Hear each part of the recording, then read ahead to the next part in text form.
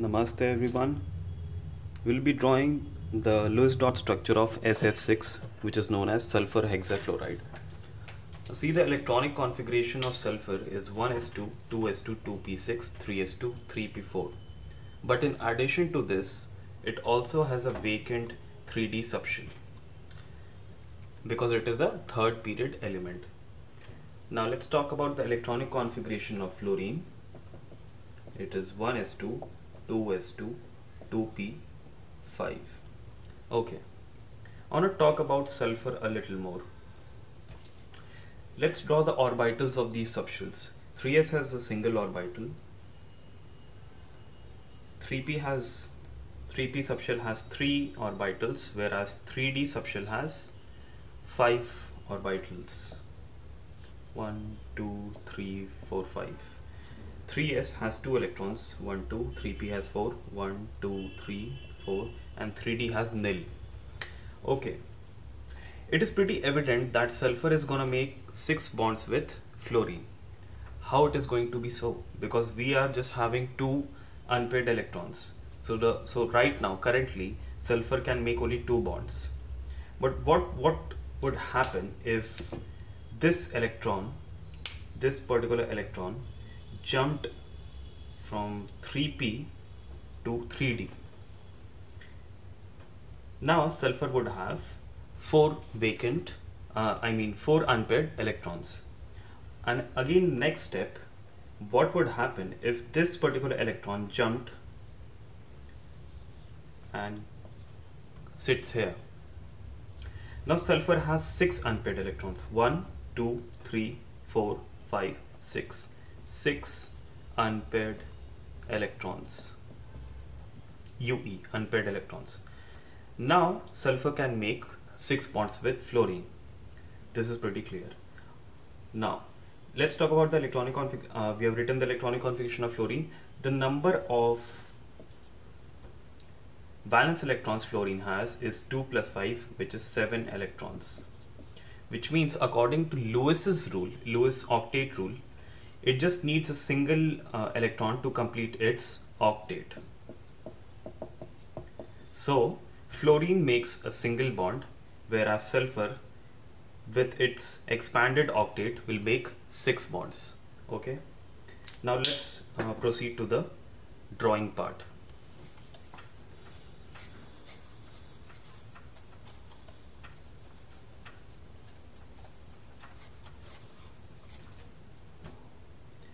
So sulfur has 6 unpaired electrons as well as 6 valence electrons. So let's draw it. 1, 2, 3, 4, 5, 6. And fluorine had 7 valence electrons, which means it just needs a single electron to complete its octet.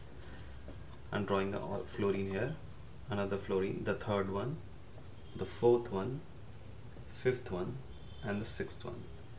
They all are having 7 valence electrons.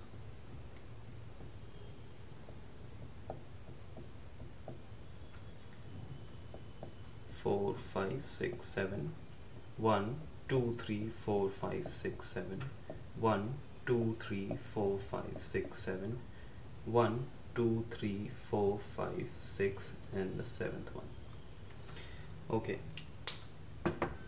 So each fluorine will make a single bond with sulfur. And what happens after making a single bond with sulfur? Fluorine now has completed its octet. Let's count the number of electrons fluorine has. 1, 2, 3, 4, 5, 6, 7, 8. Which means all of the fluorines have completed their octet. But notice the number of valence electrons after bond formation of sulfur. 1, 2, 3, 4, 5, 6, 7, 8, 9, 10, 11, 12. Which means it has 12 electrons. Why is it so? Because bond formation also took place in the 3D subshell. And also this particular molecule, the SF6, is an exception to Lewis octet rule, because according to Lewis, each atom in a molecule wants to complete its octet or duplet for hydrogen and helium, whereas octet for every other element except hydrogen and helium. So it has not completed its octet, it has more than 8 electrons, which means this particular molecule is an exception to Lewis octet rule. One more thing, let's find out the hybridization of this molecule. So for finding the hybridization, HYB, let's count the number of valence electrons each atom in this molecule has. Sulfur has 6 valence electrons, okay, and fluorine had 7 valence electrons in non-bonded form. We are counting the number of valence electrons in non-bonded form. Always take care of that by always remember that while we are calculating the hybridization of molecules, we take the valence electrons in non-bonded form. So fluorine now in non-bonded form has 1 2 3 4 5 6 7 valence electrons, but since there are 6 fluorine atoms, we are going to multiply this 7 with 6, which comes out as 6 plus 42, 48.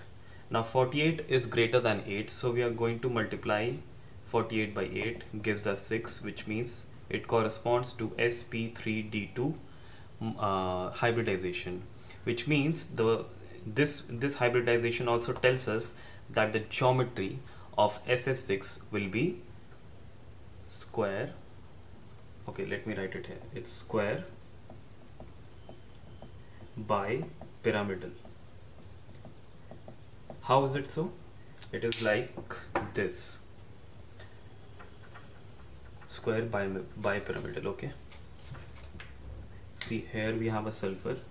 It makes 4 bonds in a plane, in a square. Fluorine, fluorine, fluorine, and fluorine. This is in a plane, and above this there is another fluorine, and below this, below the sulfur, for example here, below, okay, I'm talking about below part, there is also a fluorine in at the tip of this pen. Okay, let me check the orientation. Okay, it's fine. So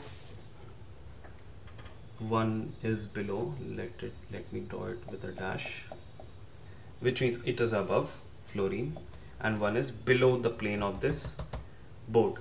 So I'll draw it like this.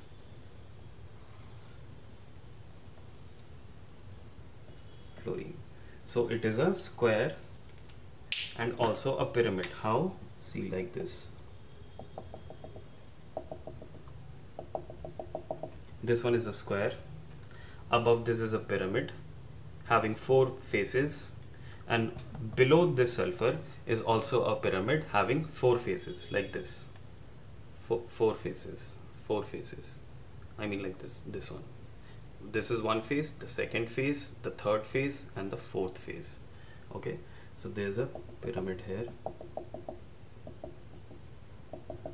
and similarly a pyramid below the plane of the surface.